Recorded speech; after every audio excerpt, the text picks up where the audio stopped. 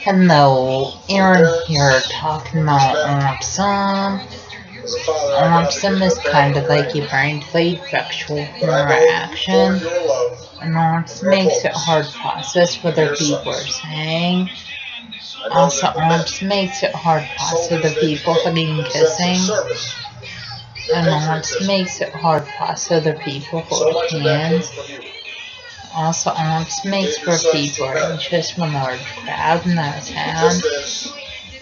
And autism makes for people anxious wearing backpacks. Also, autism makes for people anxious at school day. And autism makes for people anxious on the school bus. Also, autism makes for people anxious when fire alarms go at school. And autism makes for people anxious to eat lunch in the school cafeteria. Also, just let know the signs of autism are lack social skills, lack contact, lack of speech, and lack communication.